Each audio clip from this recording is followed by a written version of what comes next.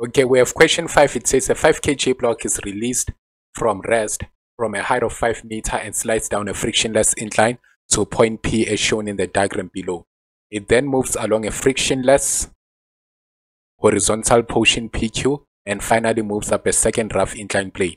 It comes to a stop at point R, which is 3 meters above the horizontal.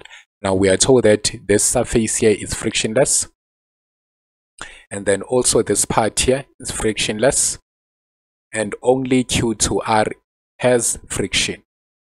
Right. Now the frictional force, which is a non-conservative force between the surface and the block, is 18 Newton. So this is the frictional force we experience along this inclined plane. Right. Then 5.1 says using energy principles only, calculate the speed of the block at point P. Right. So now if it says using energy principles, we are limited to one of these three formulas. We can use the work energy theorem, we can use the work done by non-conservative forces, or we can use the mechanical energy, right? Sum of mechanical energy. So we say sum of mechanical energy at point A is equal to sum of mechanical energy at point P in this case, right? So now we want to check which formula would be best for this one, for solving or for calculating the speed at P, right? So we are told that this part here, let's call this point A and then this point P. We are told that this part here is frictionless, right? But then we know of one formula that works best when we are told that the surface is frictionless. This one here, the formula for the sum of mechanical energy. This one works best when we are told that the surface is frictionless. So it works when we are told that there are no frictional forces, and then we know if there are no frictional forces, this means it is an isolated system, right? So this is an isolated system. So in solving 5.1, we can just use that formula. We say sum of mechanical energy at point A is equal to the sum of mechanical energy at point P in this case, right? Now, what do we have? Sum of mechanical energy is the sum of the object's kinetic energy and potential energy. So we have mgh finally and half mv initially squared, right? And then this side again we have mgh but finally plus half mvf squared. Now it's just a matter of substituting. What is our mass? Our mass is 5, and then we have 9.8. The height initially, meaning the height at point A, is 5. So we've been given that it's 5, then plus the mass is 5, but the velocity at that point, remember they said it has been released from rest. So from rest tells us that the V initially is 0. Then we have what here? We have 0. So that's 0 squared. So you have to substitute even though you know that this will just be 0. Then mass, this is 5. 9.8. Then what is the height finally? So this is the height. Okay, so this is the height finally, meaning the height at B or at point P. So we know at point P, that's on the ground, right? So there's no relative height here. So we say 0 and then plus half. What is our mass? 5. And then the velocity finally, that's what we are looking for, Vf squared.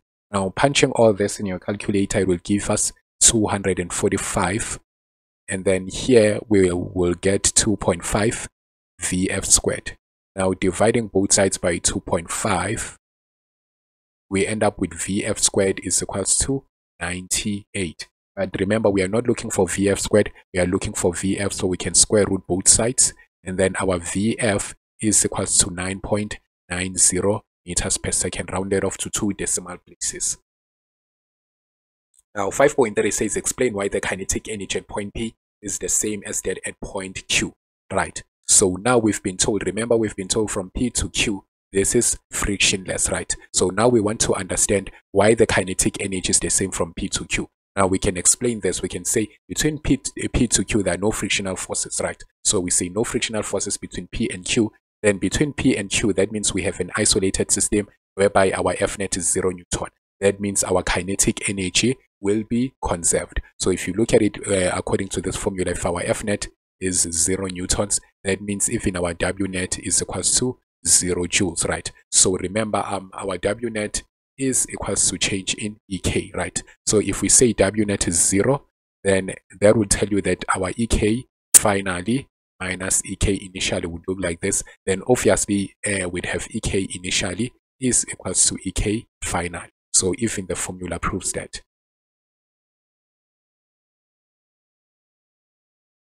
Then okay, 5.3 says explain the term non-conservative force. So non-conservative force is a force for which the work done in moving an object between 2 points is dependent on the path taken. So that's how you define it for 2 marks. 3. Okay, so 5.4 says calculate the angle theta of the slope QR, right? So we are required to calculate angle theta, but from here we can see that in order to calculate theta, we have to make use of the trig ratios, right? Now, from this one, let's understand why it is 7 marks. We can see that having to calculate our theta, there is a missing value again. We don't have the displacement from Q to R. That means in order to calculate theta here, we'd first need to get our delta x, right? So once a question is 7 marks, it's probably telling you that you need to find a missing value first and then utilize that value to then calculate the one that you are looking for. So we have the delta x here, and then we can see that if we now have the value of delta x, we can now use a sign which is opposite over hypotenuse in order to get the value of theta. Now let's come to this. From Q to R, we've been told that here there's friction, right? So as we can see here, it finally moves up a second rough incline, which is this one QR, and then this one, if it is rough, then we know that there is friction, right? So if there is friction, we know the energy principle to use when we are told that there is friction. The best one to use is work done by non-conservative force. And you can even see the hint from the question here. We are told that the frictional force, which is a non-conservative force between the surface and the block, is what? 18 Newton. We are even given the value of the kinetic frictional force. Now, before we can use this formula, let's make sure that Fk is the only non-conservative force that we have there. So having to draw our free body diagram, let's indicate all the forces. We have the normal force, we have the Fg perpendicular, and then this side sliding down the surface will be our Fg parallel. Then we will have Fk like that, right? Now we can see that the only non-conservative force is your kinetic frictional force, right? Where your Fg, which is Fg parallel and Fg perpendicular, indicated by these two components, is a conservative force. The normal force is also a conservative force. Only kinetic frictional force is a non-conservative force. It depends on the path taken by the object, right? So now let's apply our formula. We have work done by non-conservative force is equals to change in EK plus change in EP, right? Now what is our non-conservative force? We only have the Fk, so we can just say Fk delta x cos theta. Now breaking down this one, we have half m Vf squared minus Vi squared, then plus mg height finally minus height initially. Now what is our Fk? We've been told that it is 18, and then we don't have the delta x. That's what we are looking for in this question. Then cos, the theta will be 180 degrees because we know the kinetic frictional force will always oppose the direction of motion or the displacement. Then this is half. Our mass is 5. Then the V finally, we are told that at point R, what will happen to the block? At point R, the block comes to a stop, right? So meaning the velocity there is 0. So we substitute 0 square here. Then the V initially, this will be the velocity that we calculated at point P. Remember, at point P, we said the velocity is 9.90 meters per second. But then since we said that the kinetic energy at point P is the same as that at point Q, that means the velocity is also the same, 9.90 meters per second. Because remember, the mass of the block will remain unchanged. That means the velocity also needs to remain unchanged if we say the kinetic energies are the same. Now that means here we have 9.90 square. This will have negative 18 delta x here, and then if we punch all this in a calculator, we'll end up with negative 0.025.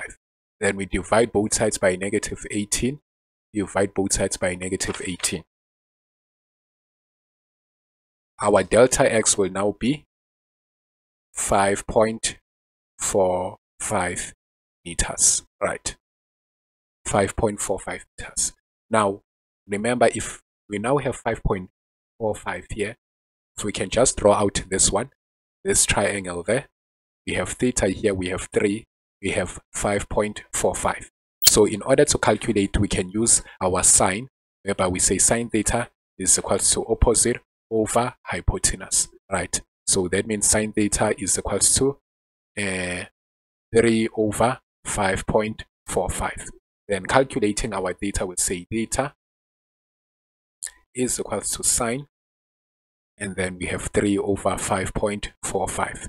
Now, if you punch all that in your calculator, rounded off, you'll have 33.40 degrees. Awesome.